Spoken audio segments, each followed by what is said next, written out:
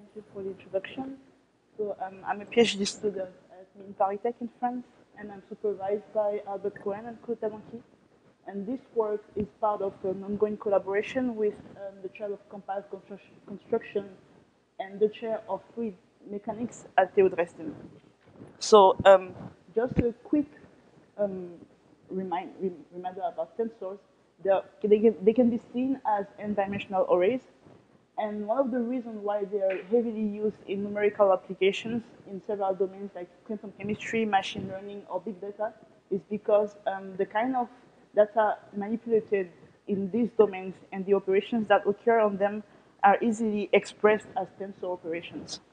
So because of that and the kind of intensively computing applications that we have, several types of domains have been, of tools have been developed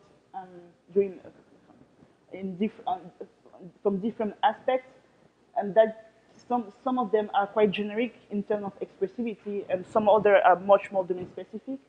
And on the aspect of optimization heuristics, the tools vary depending on if the heuristics are completely hidden from the user, or if they are much more adaptive, flexible, and open to the user of these tools. So in computational fluid dynamics, the tensors that are involved have some quite interesting characteristics. They are relatively small. For instance, the size of the dimensions can be maybe at most 13 elements. So the loops iterating over these dimensions are very small. Like you can have 13 iterations, sometimes a bit more than that, but it's a bit, yeah, it really depends. And so the number of dimensions that we can have in the loops are maybe at most 4 dimensions. And tensor contractions, outer products, and entry-wise multiplications are the type of operators that are often encountered in these applications. So this kind of operation occurs for every element in the mesh, and the mesh can have around thousands of elements. So inverse Helmholtz here is an example of one of the bottlenecks in the applications in computational fluid dynamics. So basically, the computation has 3 parts. The first part is a tensor contraction between a matrix and a 3D tensor on 3 axes of the tensor U here. And the result is used to compute another intermediate tensor that is an entry-wise multiplication. And then this new result is also reused to compute another tensor contraction, but this time with the non-transposed axis of A. And so for this type of application, we were quite interested in being able to develop a tool in which we could generate different variants of programs with different optimization techniques to improve the performances, and the search space could include different orders of tensor contractions, since we have the question of associativity in this kind of expression. And on the loop domain, we could maybe perform some fusions, loop interchanges, play with the layouts of the data with transpositions, and apply maybe vectorizations or collapsing. I mean, we have a search space that is quite interesting here, but we still have to carefully choose where and how we're going to apply the transformations because of the type of data that is used. So since there are already existing tools that could be useful for that, that's a non-exhaustive list. But as an example, we have different kind of tools with different levels of expressivity and optimization heuristics. For instance, if we take the example of Chill and TVM, they don't have the same level of expressivity. Chill is much more expressive in the sense that it's a lower level of abstraction, so we can almost express any kind of computation in that. But both have the same level of flexibility in the way we can apply transformations, because they both provide constructs for the user to implement himself the sequences of transformations that he will want to do. On the other hand, we have Pluto, which is a bit less flexible. We have to tell Pluto what kind of optimization we want him to apply. Like, for instance, ask Pluto to do some fusion and tiling, and then Pluto is going to decide himself what is the best heuristic that has to be applied.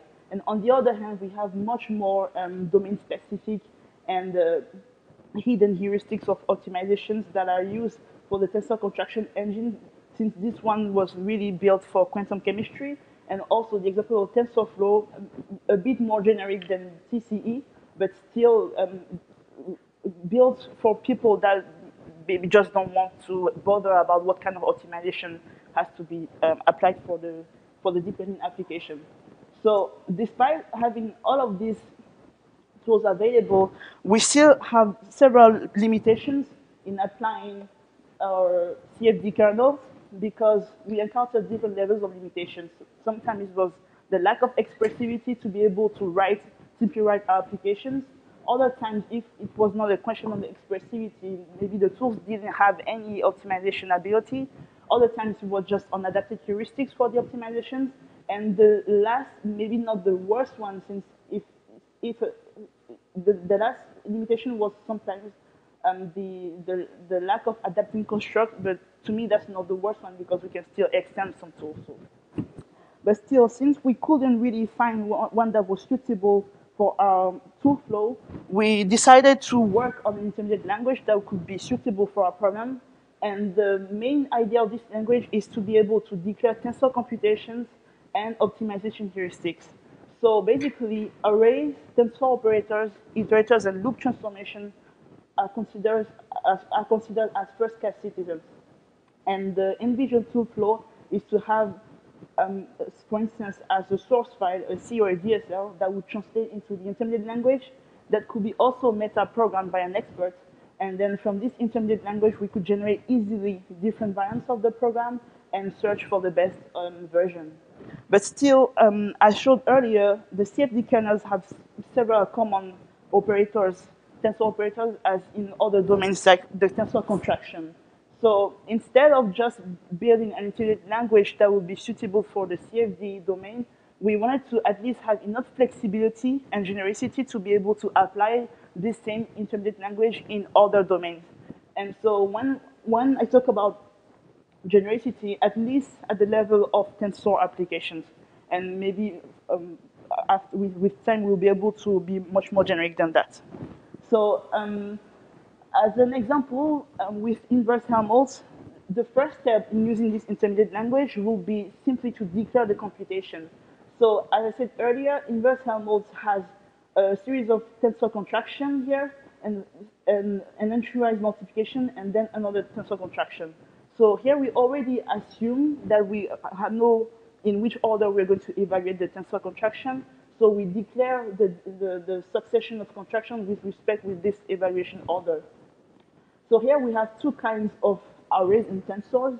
You have the ones that are just simple and n-dimensional arrays like A, U, and V.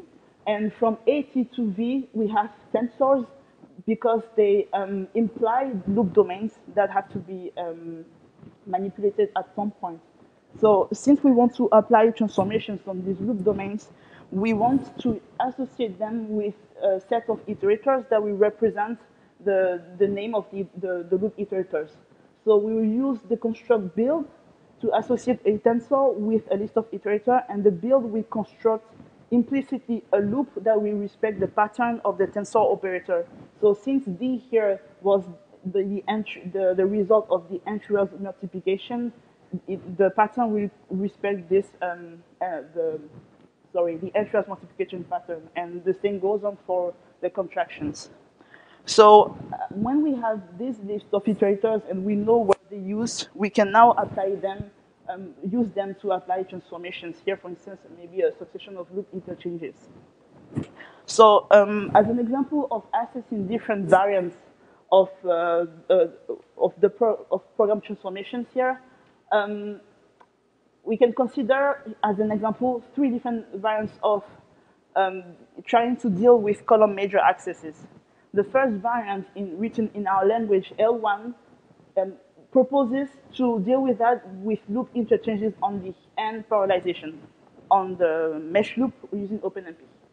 And the variant L2 uses also loop interchanges, but tries to deal with column major accesses of A by introducing the explicit data transposition of the tensor. And L3 does approximately the same. This time, L3 is going to deal with the transpositions of the tensor from TMP1 to TMP6 by playing with the access function. And the main difference between L2 and L3 is that L2 introduces a new loop to copy the transpositions, whereas in L3 it's just playing with the access function, so there's no need to introduce a new loop for that. And for our variants, we noticed that the best performances were a result of the variant L3, since we were able to get rid of almost all column major accesses without any additional cost of copying. And with a bit of comparison with some Pluto outputs, we try to generate some variants using Pluto with different type of heuristics. That's not exhaustive, but Pluto 1 is a variant where there's only loop interchange, parallelization, and vectorization. When Pluto does the vectorization, it explicitly marks a given dimension with pragma symbols, for instance. In Pluto 2, it also does loop interchanges, but with additional fusions that I call partial, because it's not going to try to fuse every opportunity of fusion, but rather select the best one that it assumes to be. And the third heuristic of Pluto is to completely fuse whatever can be fused. And among all of these variants, the best one appears to be Pluto 1. But we're still optimistic, because one difference between our variants and those of Pluto is that, as I said, when I specify vectorization, it means that Pluto will add a pragma on a given dimension to apply the vectorization. In our variants, we didn't do the same. We just let the compiler decide where to vectorize. But we also noticed much more recently, way after even we submitted this paper, we noticed that the compiler choices were not necessarily the best one, because it also depends on the data sizes. And we noticed that when we were playing with which dimension should be vectorized, we were able to get more performances than what the default choice for the compiler. So we are quite optimistic here, because we were able to reach almost the level of speed that we can have with Pluto with dealing with data layouts only. So we think that if we apply vectorization and more loop unrolling, we can possibly outperform this variant of Pluto. So to conclude, we are currently working on an intermediate language that could be used not only in the CFD domain, but also in any application that involves tensor applications, tensor computations, and beyond, if possible. And the main idea is to have really flexible and modular building blocks to be able to compose them easily. So we also want to be able to assess different variants, either through metaprogramming or auto-tuning techniques. And currently we're working on the syntax, because this is not the final syntax, and the format semantics and applications to other